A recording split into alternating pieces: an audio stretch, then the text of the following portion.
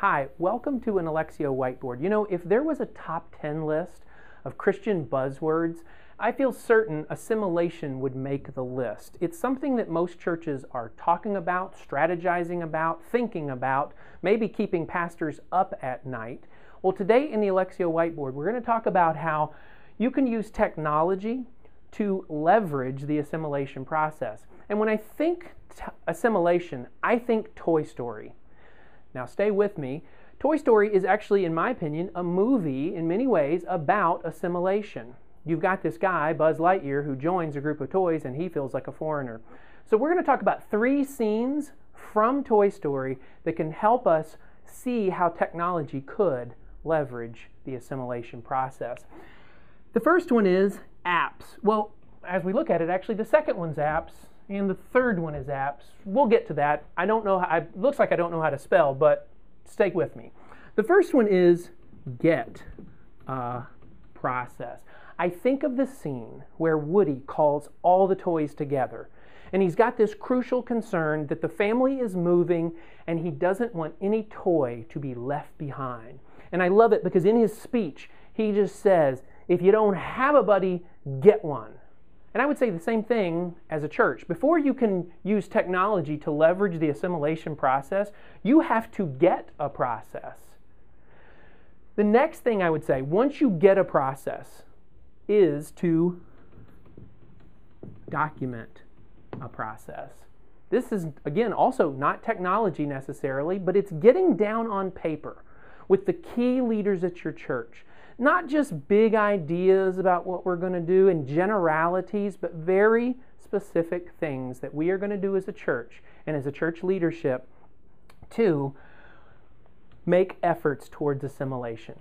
Get a process, document a process, and now it's automate a process. And really, I say that comes in 3 main ways. Automated communication in the form of letters, emails, and phone calls. Now you may be thinking, we're doing all those things right now, but if your process heavily depends on somebody, church staff or church volunteer, remembering to do these things, if you've documented that you want to make sure we send a letter in the first week, an email in the second week, and a phone call somewhere in between, but you don't have any automation supporting that, you certainly run the risk of the best intentions not happening. And if we think in our Toy Story terms, somebody's going to get left behind simply because automation didn't help you in the process. Now, this really does start to speak to what technologies does your church have to be able to automate the processes you've come up with. Again, letters, emails, phone calls. The automation process is going to depend on having technology that is flexible. Some software packages you may have or other technologies you have at your church, you may hit brick walls where you've got this wonderfully documented process, but you're not able to really translate it into automation because you're stuck with potentially terminology that is foreign to your church or processes that are very rigid in the technology. The ability to automate it and then avoid those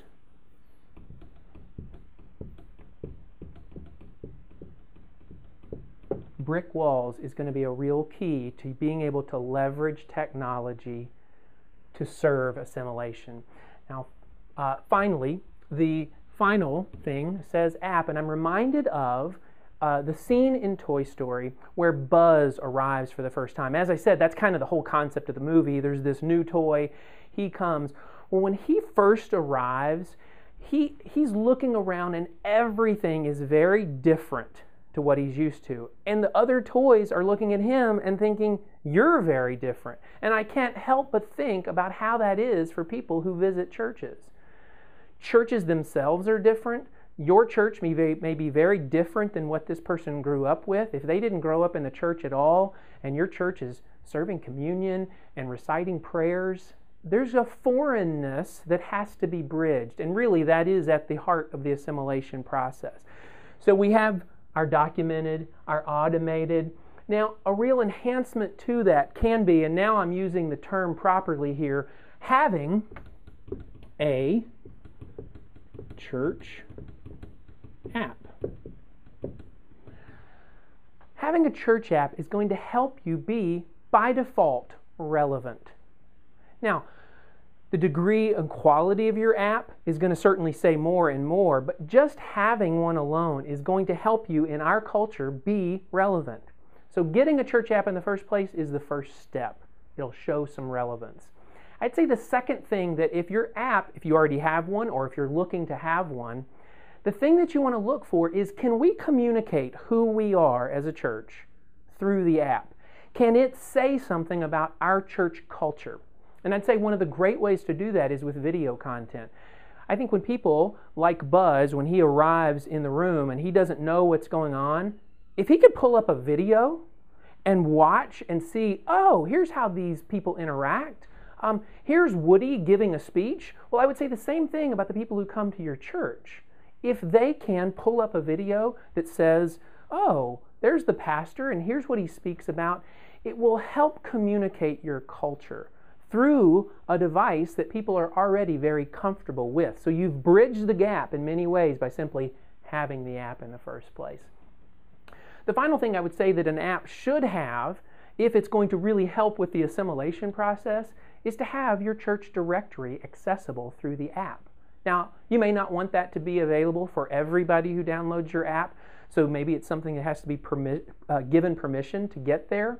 But once somebody is a part of your church, being able to pull up a church directory is a great way for them to feel more comfortable. 3 ways: relevance, culture, directory. Those are possible ways to have an app affect assimilation.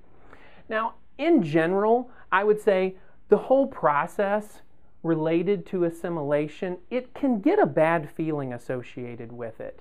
Because when we think assimilation, we sometimes think of that movie, the Star Trek movie from back in the 90s. I think it was called First Contact.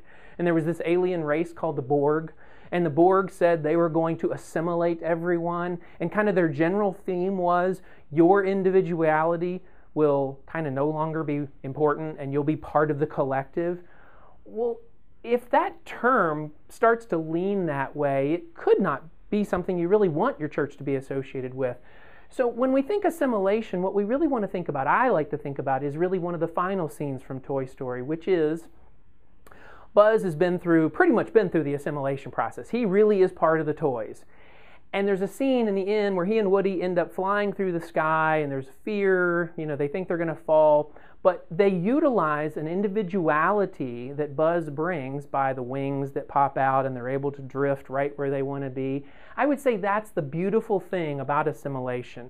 All of these people coming to your church, shepherded through the process that you've developed, enhanced by the app that you potentially have, so that they can take what is individual about them and make your church what it's supposed to be, which is something that is pleasing to God. Thanks for watching the Elexio Whiteboard. We'll talk to you later.